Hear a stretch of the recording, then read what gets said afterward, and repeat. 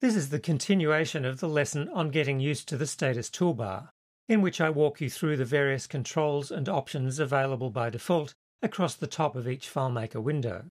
In the first part of this lesson, we looked at the browse mode controls on the status toolbar starting from the top left, and we got to the point of talking about the use of the Find button. Adjacent to the Find button when you're in browse mode is the Sort button that you can use to change the order of the displayed records.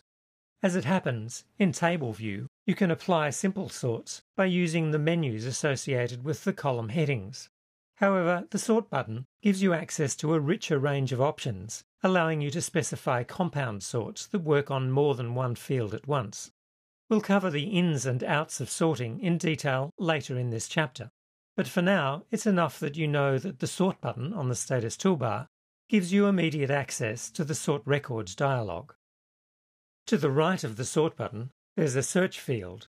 In FileMaker terminology, the search field is called a Quick Find field. When I click into the Quick Find field and type a couple of letters, let's say a W and an I, then press the Return key or the Enter key, FileMaker performs a find across all the fields on the layout, returning any records that contain a word starting with the characters entered in the Quick Find field. In this case, the fifth record has been found because it has the letters WI at the start of the second word of the Publisher field, and also the eighth record has been found because it has the letters WY at the start of the third word in the Title field. You can use the button labelled with an X at the right of the Quick Find field to clear the Quick Find field criteria. While this clears the criteria, it doesn't cancel the find. To do that, I must also click on the Show All button. Or alternatively, I can select the Show All Records command from the Records menu. When you've performed a quick find, at any time you can reinstate it by using the menu of recent searches. To do that, click on the arrow immediately to the right of the magnifying glass icon at the left of the Quick Find field.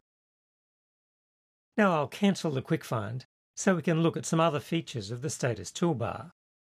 So far we've looked at the various controls across the top of the status toolbar from left to right in FileMaker's browse mode. Now let's take a look at the controls in the narrower lower band of the status toolbar. At the lower left of the status toolbar, you'll find the Layout menu. When there are multiple layouts in a file, you can choose which one you want to view using the Layouts menu. Notice that the currently showing layout appears in the menu, listed as Workfile 1. Remember that Workfile 1 was the original name of this file, and FileMaker has used that original file name as the default name for the first table and also for the first layout in the file. When I click on the Layout menu, you can see that I've added a second layout named Test Layout so that we can try navigating between layouts. It's a simple matter to use the Layout menu to move between these two layouts, like so. To the right of the Layout menu are the View controls. We're currently looking at the Workfile 1 layout in Table View, but we can choose to view the layout in Form View, where FileMaker shows us one record at a time, and when we navigate between records, each record replaces the last. Or we can view the layout in List View, where the records sit one below another in a continuous scrolling list. In each of the different views, the navigation controls on the status toolbar work in the same way to allow you to select the active record and move around among the records. To the right of the View controls is a button labelled Preview. A click on the Preview button takes me into preview mode, allowing me to see how the current layout in its current view will look when printed. Notice that now I am in preview mode, the button label has changed to Exit Preview. So the button can effectively be used, with alternate clicks of the mouse, to toggle back and forth between preview mode and browse mode. Somewhat similarly, at the far right of the lower band of the status toolbar is another mode button that allows you to move into layout mode. It's labelled Edit Layout. After clicking on the Edit Layout button, I'm able to make changes to the appearance and position of fields and labels or any other objects on the layout. Layout mode is essentially a graphic design environment for creating and editing layouts for use as the screens and reports in your database.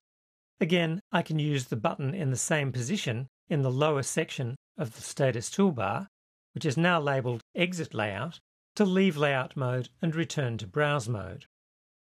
To the left of the Edit Layout button is a button that invokes the Formatting bar. This gives access to a third area of the status toolbar, containing a number of formatting controls.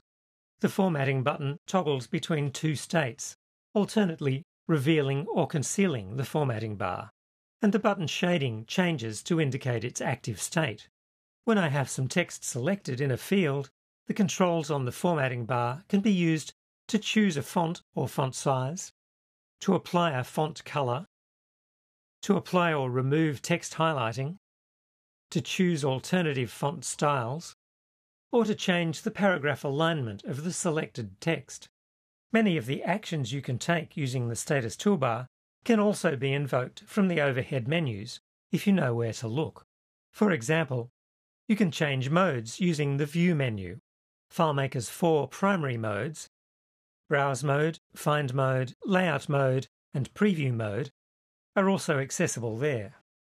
In each mode, the controls on the status toolbar operate in a way that makes sense in context. So, for example, in Layout mode, the flipbook icon allows you to navigate between layouts. In Browse mode, of course, the flipbook allows you to navigate between records. In Preview mode, however, the flipbook allows you to navigate between pages of the document or report being previewed. And in Find mode, it's possible to create multiple criteria sets, known as Find requests. And when you do, the flipbook allows you to navigate between find requests. As I mentioned earlier, you'll find a copy of this file provided as the work file for this lesson. Before going on to the next lesson, you might like to open the work file and spend some time getting comfortable with the various toolbar controls and the way they work.